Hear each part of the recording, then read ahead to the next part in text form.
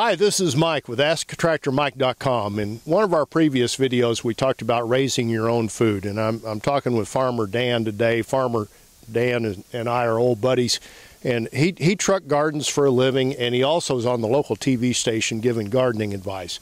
And if you're thinking about you've moved out to the country and you're wanting to raise your own food, you have a small tractor you purchased, and we talked in our last segment about what equipment you need. Dan, what do they need to know that they don't know? The folks that are new to gardening on a big scale, what do they need to know? A whole lot. Yeah. No, it's the hardest part about gardening, if you've never done it before, is just putting your first foot down. A lot of people just hesitate and they're afraid they're going to make a mistake. Well, you know, gardening, I've been doing this since I could walk, basically, and I still make lots of mistakes every year. You're never going to hit it 100%. You got to be ready for some failures. But you know, that's part of the fun of it, is that you'll never get it completely right, and you just got to get up and keep trying. And you know, there's no reward like raising your own food, nurturing something from the ground and then getting it on your table. I was talking with my mother, she'll be 93 in May, and when we were small, we grew garden and she preserved it, and she brought out a picture of her cannon shelf, and it was the prettiest thing you ever did see. 100 quarts of green beans, 100 quarts of tomatoes, canned new potatoes, pickled beets, and just on jams or jellies and all kinds of things. And I find that in about the last 5 years, people have really become conscious of where their food supply is coming from. One of the ways to know exactly where that food's come from and how it's been raised is to do it yourself. So a lot of the knowledge that I've had for years is coming back into fashion, and I'm happy to share that with people. I would start with some of the basics, and always start with what you're going to want to consume the most. Whatever you like to eat best, start with those things, and then if you want to branch out from there, just go ahead. But you know, the corn, the green beans, tomatoes, onions, potatoes, things like that do real well in southwest Missouri. How do you keep a person from being discouraged? Everybody at some point, usually when they're getting started, has a train wreck where everything just dies. How do you get around it? You just be ready, because it's going to happen. Now, one of the things that's probably hardest for the home gardener is that they have summer vacations planned or this and that, and gardening is pretty much on a daily basis. The more attention you give things, the better it's going to be.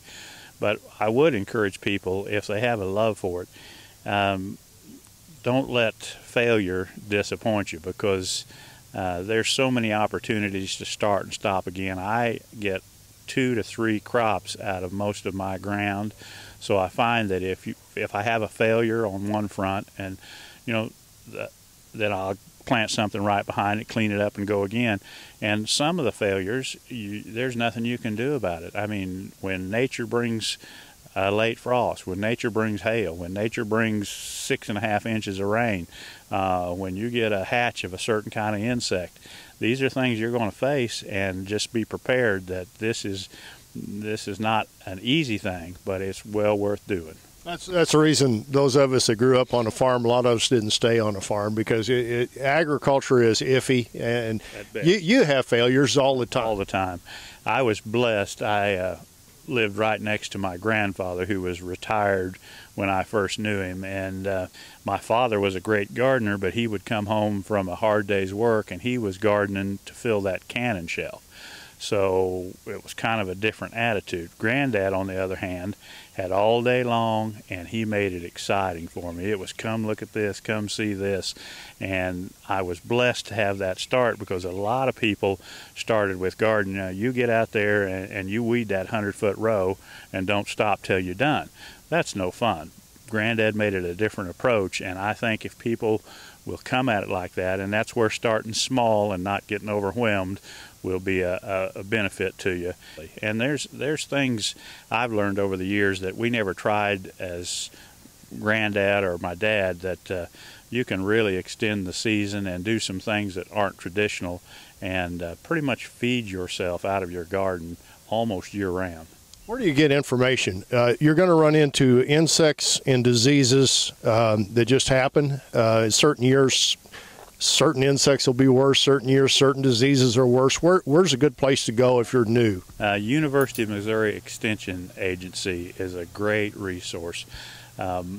Also, seek out people who've been doing it 10, 15, 20 years, and they'll be able to get you real close on a lot of answers because they've seen several seasons and probably aren't surprised by what they're seeing. So that's, if you find somebody that's been doing what you want to do for a number of years in your locale, that's a huge plus for you. Seek them out and pay attention. I think a lot of folks could go to their local farmers market where they may have been buying produce, and a lot of times there's a few folks in the farmers market world that don't want to share information and secrets because they want to sell you stuff. But by and large, most of you guys are way more than willing to help people. That is correct. The fellow that I bought the farm from, he had been raising produce for a living for about 25 years, and I had just graduated from university with my horticulture degree and been growing stuff with Granddad since I was about 6 or 7, and pretty much thought I knew everything there was to know about everything. And he would come down and see me getting ready to mess up, and he'd look at me and say, well, now I believe if I was doing that, I'd do it this way or that. Well, for about 2 years I didn't take his advice because I thought I knew more than I did. I finally realized, and Mr. Frank taught me more about gardening than I'll ever be able to repeat. But because of that, I made God a promise that if anyone wanted the knowledge that he gave me as freely as he did, I'd try to give it back that same way. It's tremendously gratifying when it works. It's frustrating when it doesn't, and you just got to be prepared for both experiences. But it's a lot of fun no matter what. Well, and we wish everybody that wants to try gardening the best of luck. And I think your best advice is start kind of small. I hear a lot of my viewers that are wanting to plant a 5-acre garden or a 2-acre garden, and start with a quarter. Yeah. Start small and move up. Yes, sir. And yeah, you mentioned University of Missouri Extension. I urge you, land-grant universities generally have an extension service, which is their research arm that's sharing information, and they have online presence. You bet. Yeah, and it's tailored to your area. And the other thing is, some of them have local offices with gardening specialists that'll come out and look at your property. And the last thing I want to make based on experience, you can have one farm and have two different or multiple different soil types. Mr. Frank said it this way. He said you can plant the same thing in the same place the same time of year, and you'll never get the same result twice in a row. So between the multiple soil types within 500 yards of each other, the varying weather conditions, it's not an exact science, so be ready. Yeah, good advice. I survive on web traffic. I'd be honored if you'd subscribe to my YouTube channel and like my Facebook page and share this video with other tractor enthusiasts. And if you have questions or comments, put them down below. We'll try to get back with you. Thanks for watching.